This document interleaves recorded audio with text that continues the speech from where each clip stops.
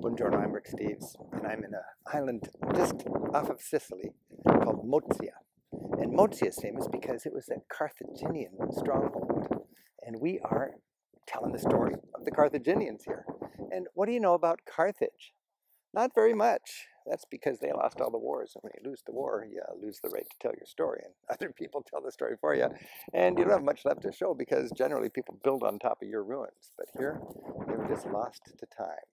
But the Carthaginians, I love for our television show to take something that's confusing to a lot of us and try to explain it. The Carthaginians were Phoenicians, and Phoenicia was in Lebanon, and 1200 years before Christ, the Carthaginians sailed away, emigrated, and settled in present-day Tunisia, just 90 miles over there, one day's sail, great city of Carthage. In fact, Carthage means new city. And then they came here in 800 and they established their fort, their trading fort. And today there's not much left. We're filming it and we're taking it home. By the way, it's April, it's mid-April, and it's a comfortable time to be traveling here in Sicily.